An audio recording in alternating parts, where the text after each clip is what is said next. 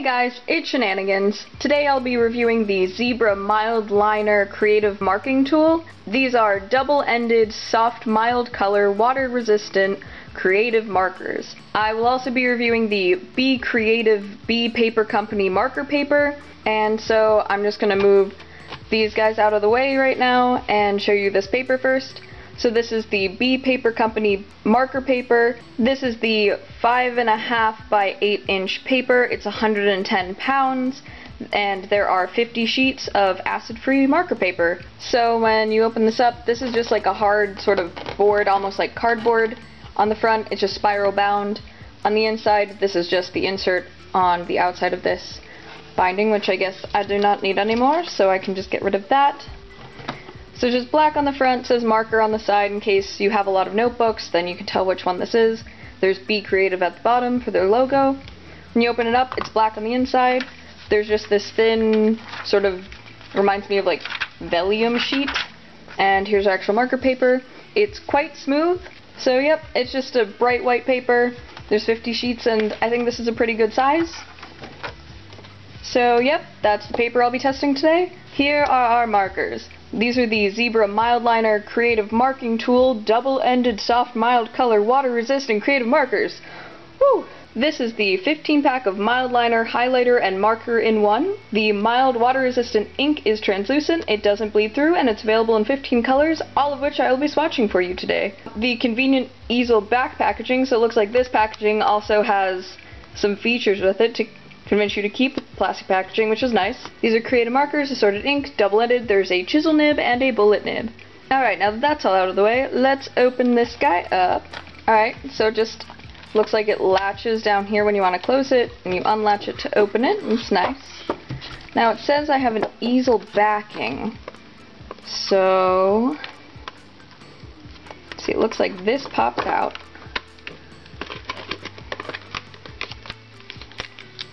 Alright, alright. I think this, maybe?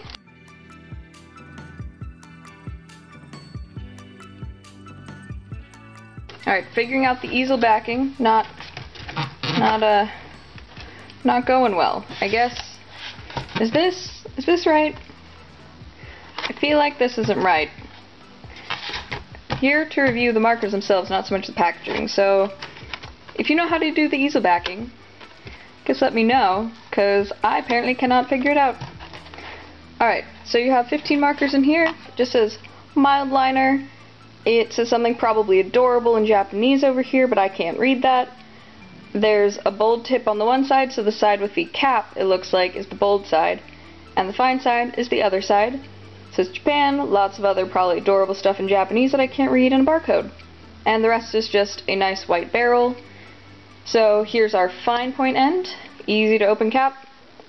It says fine, but it definitely looks more like a bullet nib to me. I think you guys can see that, just basic bullet nib. And then our other side, this is our bold side. This is the chisel nib side. It has a nice sort of grip on here. That's nice. I don't have other markers like that, so I'm excited to try that out. So it looks like a pretty rounded chisel nib.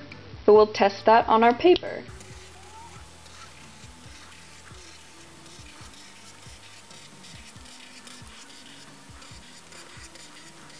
Alright guys, so here are all of our 15 colors swatched out. See, there's a couple fluorescent shades like this orange and yellow. They're very highlighter-esque, and this pink. The rest of them, they're pretty pastel colors. The set also comes with a nice sort of silvery shade, which I like. I like having something almost metallic as an option with the rest of these colors, and because I trust this marker paper, I didn't actually flip it to see if it bled through or not. So, let's see. Nope, not any bleed through, although these are pretty light markers. Like, it's basically like using a highlighter, so I didn't really expect it to bleed through, but can't even see it through on this side, which is awesome. So I like this paper on first impression, although I didn't really do any heavy blending, so I can't base it off of that yet. I can definitely see how these would be very useful for bullet journaling first impression. I like these markers. They remind me more of an office tool than an art tool, but gonna see how we can make them an art tool. So I'm gonna move farther over on my paper and zoom in so you guys can see just how the nibs look when they write, so I'll zoom in for that, and then I'm going to try blending a few colors together just because I want to see if that works at all with these, because I'm curious. Something else I noticed with these markers, just if you're curious, their colors are designated with this cap and this little like bubble of Japanese lettering. That's where you see your color. Of course my camera's not going to focus. So if you want to know your color, you look at the cap. There isn't a color name or association or anything on these. If that's something you like I do, you won't like these markers for that, but they do designate it with the cap, and the cap colors seem to pretty accurately represent what you're going to get. So like I said, I was going to try blending. So I'm going to take this light blue color, just use our chisel nib, get a nice amount of color down. Ooh, this paper's doing this weird sort of bubbly effect. Let's see if you can see that. See how we're getting this sort of like bubbling happening? I don't know that this paper likes this. So let's put down more color. The next swatch where you can actually see how the chisel nib bends. It really doesn't. You can see this marker definitely layers on each other. Like you can see all the line strokes like you do with just about any marker. But it gets deeper as you add more color to it. This bubbling reminds me of like when you're using Crayola Super Tip markers. It has a very similar effect. Ooh. Going over this, like gliding over the paper, it sort of pulls on the markers a little. But going over another marker, it almost feels like you're going over grease. If that makes sense, like an oily spot. Let's go over it again. Cause blending, because I want to know. Even though these markers aren't really designed for that, why not? Yeah, so these markers definitely aren't not real good for blending. Let me zoom back out so you can get a better view. Yeah, so you can see these markers aren't, the darker one's covering up the lighter one. The lighter one's not blending in the darker one, and just sort of pulled up some of the paper with that, like what is this thing on my mark just like hanging off? Cute. So that happened. It's nice. Let's see if there's anything else on the other marker. Did I pull up any? No, this guy's alright. Oh, nope. Just a little bits of like paper or something on the end. So yeah, this paper doesn't really like having these markers blended on it. I'm curious to see if it bled through. Nope, didn't bleed through. You can definitely see it's darker on the back, but didn't bleed through, so that's cool. So let me zoom in to show you the actual close-ups of the chisel nibs and bullet nibs like I said I would. Here's our close-up of the chisel nib.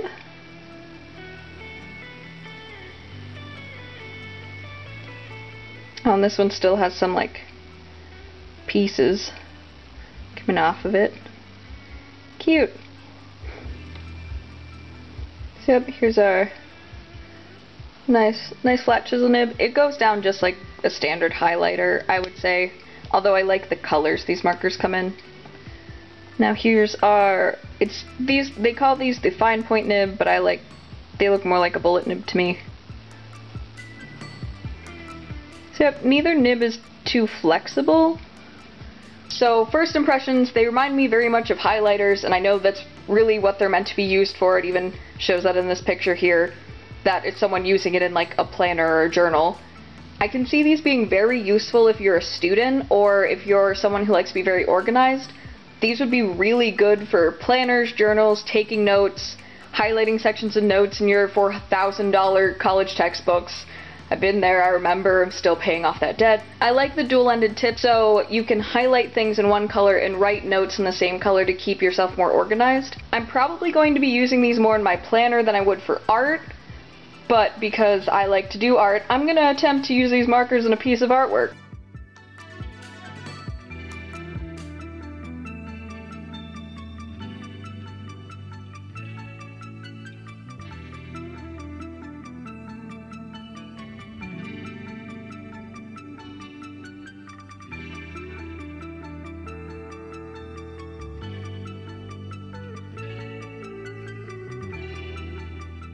here's my completed drawing with these Zebra Mildliners.